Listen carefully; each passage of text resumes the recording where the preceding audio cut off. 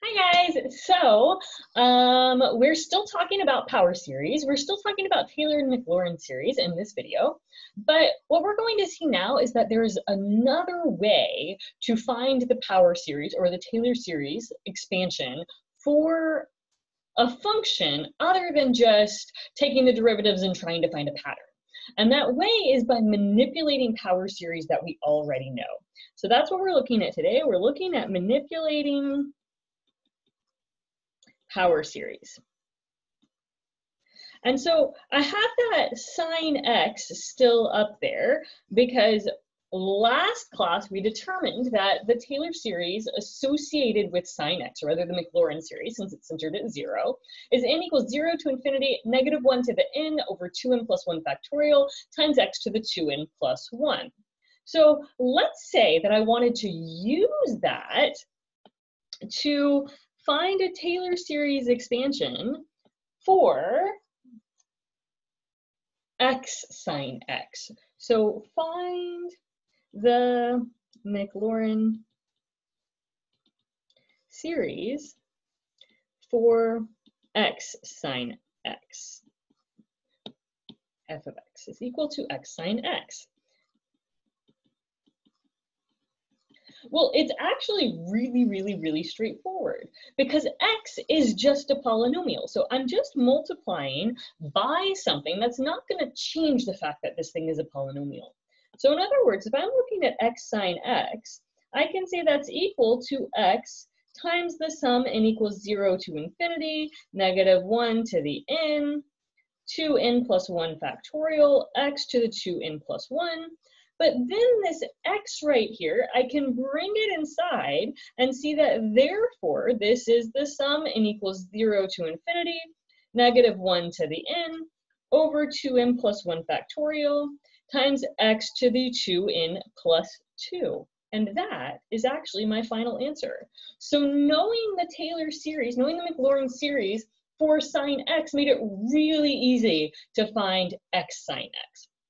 Now, another series that we've seen that we know the expansion for is 1 over 1 minus x. So let's remember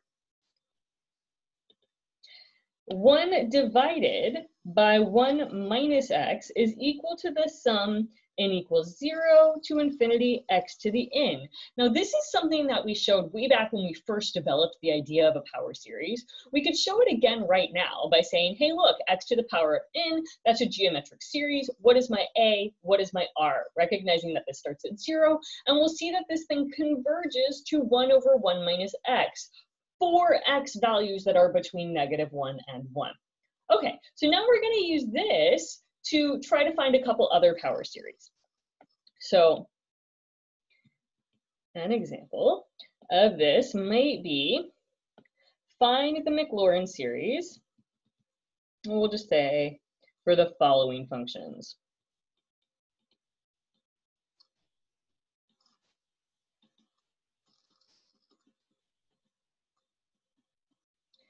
So the first one that we will look at here, A, is f of x is equal to 1 over 2 plus x. So we noticed when we did sine x, that sine x was there, and then I just multiplied it by x. So the question is, how can I think of 1 over 2 plus x as something times 1 over 1 minus x? Well, the first problem that we have here is that 2. In the known series, I have 1 over 1 minus x. So we're going to deal with that 2 first. I'm going to say that 1 over 2 plus x is equal to 1 over 2 times 1 plus x over 2. Good. Now the next issue here, so I can see that this is 1/2 times 1 over 1 plus x over 2. Meaning that the next problem that I have comes from the fact that this isn't 1 minus a variable, this is 1 plus a thing. So the plus here is our problem. So then I can think of this as 1/2 times 1 over 1 minus negative x over 2. And suddenly, this is in the form of my known series. It's just that instead of having an x, I have a negative x over 2. Plus, I have this extra 1/2 out front that I'm multiplying by. So since I know what 1 over 1 minus x is, I can say that 1 over 2 plus x is equal to 1/2, that 1/2 we multiplied out front, and equals 0 to infinity. Instead of x, I have negative x over 2 to the power of n. So then I can look at this, if I wanted to simplify this, as n equals 0 to infinity. That 2 to the n in the denominator, I'm going to combine this 2 right here with it. Also, this negative right here means that this is alternating. So I'm going to move the alternating bit out to the front, negative 1 to the n. I have an x to the n on the top, and then I have 2 to the n plus 1, because again of that extra 2 right there that I brought to the n side. So then this is my final answer. Okay, so now we have f of x is equal to 6 over 1 plus x cubed. We want to go through the same process here. So I'll have 6 over 1 plus x cubed. Good news, that's a 1 right there, so we don't have to deal with any like factoring things out. So here the issue is my x cubed. So I have 6 times 1 over 1 plus x cubed. I've moved that 6 to the outside. Now we have an x cubed instead of an x, but I also have a plus sign here. So then this becomes 6 times 1 over 1 minus negative x cubed. So now I have that this will be the sum, n equals 0 to infinity. I have that 6 right there, and then I have a negative x cubed instead of an x. Now I'm going to simplify this thing in the same way that I simplified the last one, and then I'm going to bring that negative 1 to the n out so that we have our alternating part separated from the rest.